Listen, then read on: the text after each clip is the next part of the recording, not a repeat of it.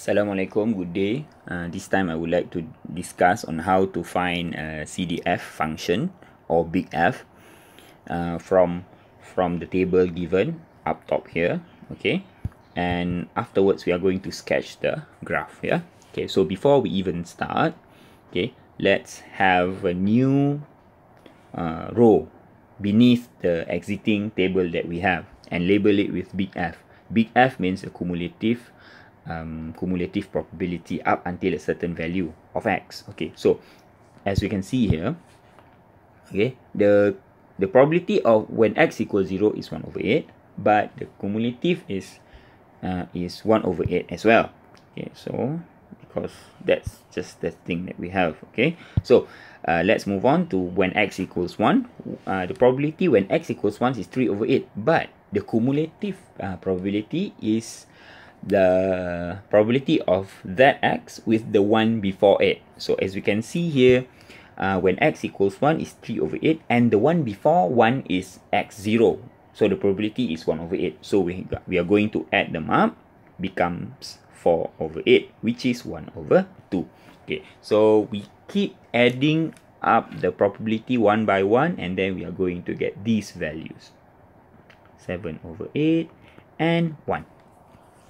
Okay, so please take note when you do when you accumulating the probability one by one, yeah, when we get 1 at the end, most probably what we are doing is correct. Okay, so you don't have to worry much if you get 1 at the end. It means that you are on the right track. But if you get something lower or something more than 1, then you should be concerned because there might be some mistake somewhere. Okay, so this is the table. Let's move on doing the function. Okay, so the function is big F and the equal sign with the piecewise function bracket.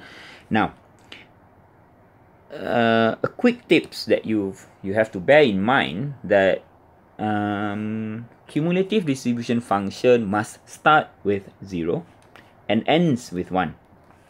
Okay, it means that when we haven't start accumulating something, it means that we have nothing, and then as soon as we collecting the probability one by one, and then the probability are getting are added up, and then almost and it will approaching 1 at the end. Okay, so when does the cumulative probability become 0?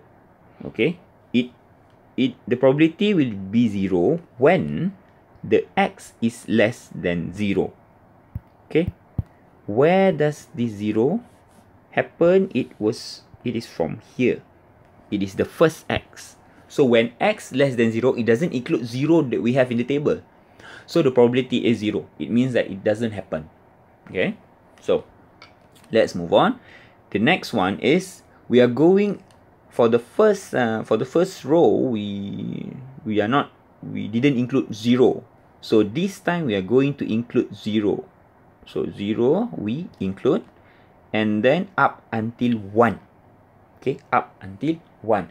Not including 1, but until 1. Okay, so for this one, it means that we include 0. So as we can see, the probability of cumulative probability up until 0 is 1 over 8. So 1 over 8. Okay, so next one is, so if we keep going with the pattern, then we can fill this up easily. X until 3, and then 3 with x. Okay, okay, so just put a comma, and then we expect 2 new probability here.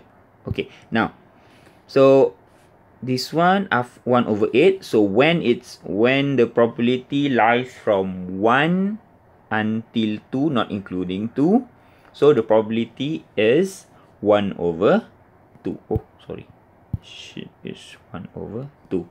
Okay, and then when the probability is from 2 to 3, not including 3, it means that up until 2.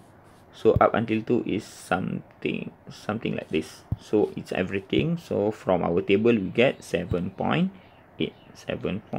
7 over 8, sorry. Okay, maybe I should make it larger. 7 over 8, and then this is 1. Bring it a bit. 3x. Or maybe this one looks odd. Perhaps it's better if we write like this. Okay, so what we have on our right hand side now is our cumulative distribution function. Okay, now what I'm going to do is having this, copy and put it over here, because we are going to get going to sketch them. Okay, so maybe I bring it here, and then perhaps make it a bit smaller, okay, so that you can see. Okay, now I just it's not the requirement to answer the question. I just like to bring the function down here so that I can sketch it here for you to see better, and then we can do it one by one. So this is x, this is big fx. Okay,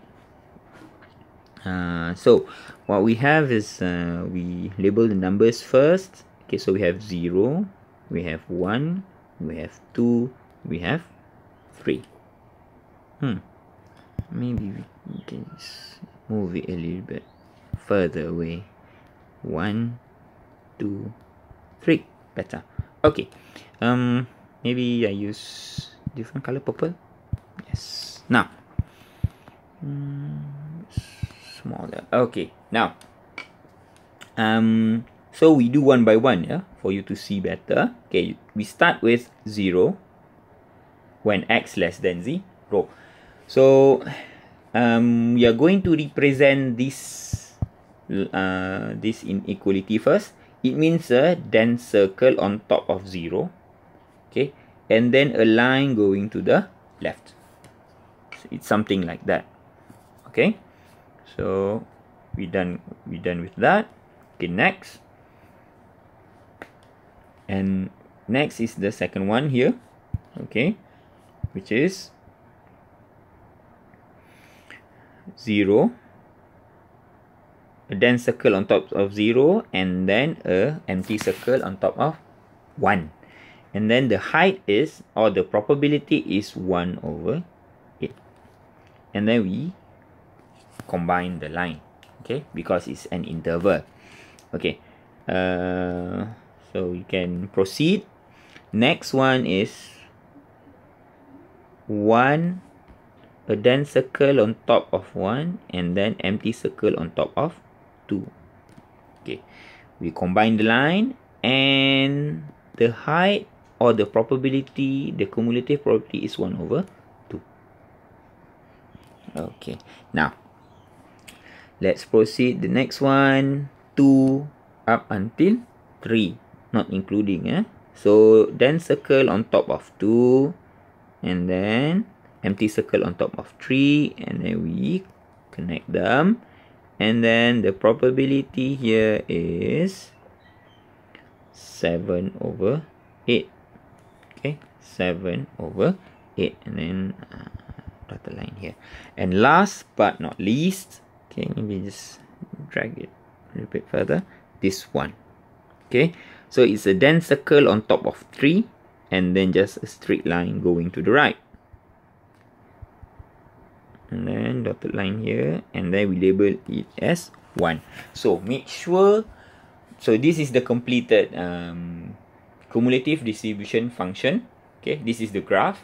Okay, the right hand side is the graph, the left hand side is the function. Okay, make sure to check whether it's our graph is correct or not.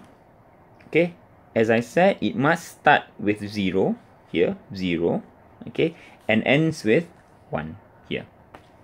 Okay, so I think that's all. Thank you for your time and attention. Assalamualaikum. Good day.